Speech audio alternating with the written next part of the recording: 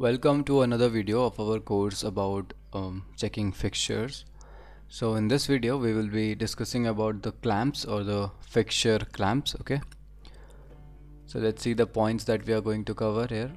So again we will start with introduction about what are these clamps, how they function, and then we will discuss about the toggle clamps, which is most widely used, or basically it is the only clamp that is used in our checking fixtures, and also why there is the need of these fixtures, why do we actually need them, and lastly we will discuss about the different types of toggle clamps.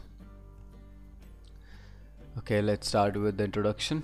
Now toggle clamps are mainly used to keep the workpiece or the part stationary while in quality inspection or any other operation.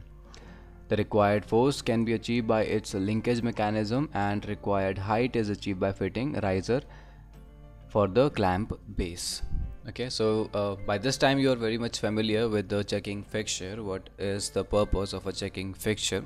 So if you look at the fixture here, okay, so this is the fixture, or you can say the gauge here.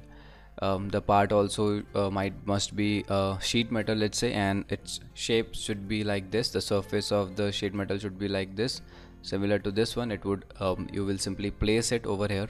Okay, you will place the part which is to be checked or inspected over here, and then what next? Okay, the part still can move in this direction. They can rub on this fixture.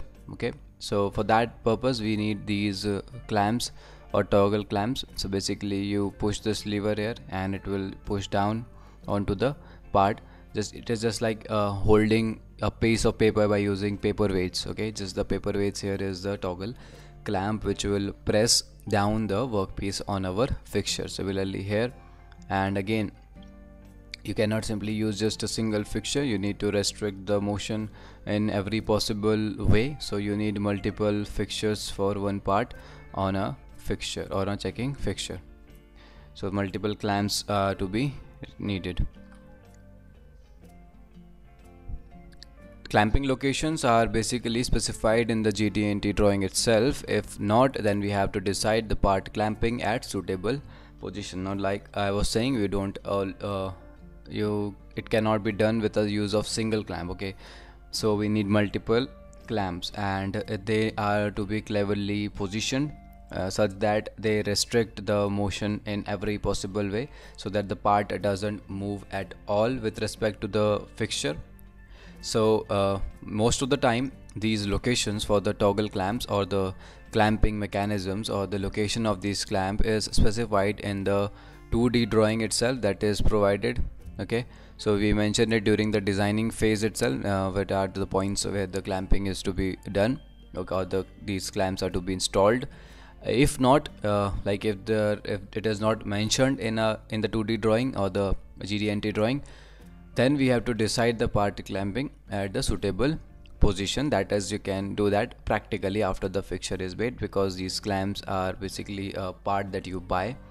Okay, you don't manufacture these clamps, they are a ready-made part. You just need to have a slot or two, just install them by the means of nut and bolts.